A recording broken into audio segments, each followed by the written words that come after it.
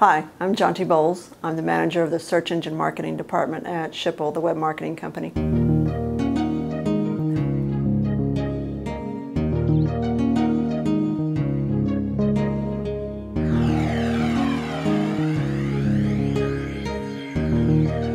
The search engine marketing team at Schipul really focuses on getting your website found on the web for your vertical markets, for your terms and your customers and how they might search for you. We look at the way people actually search for the terms and how popular they are, traffic volume.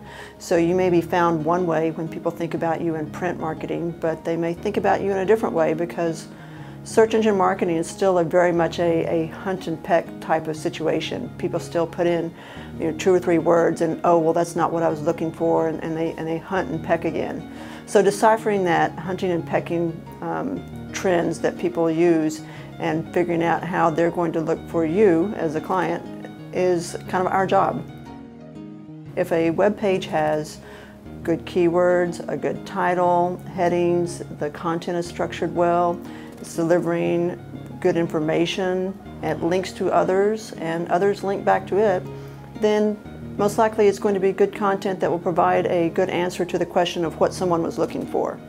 If that website answers that question well, then it will be ranked high by the search engines.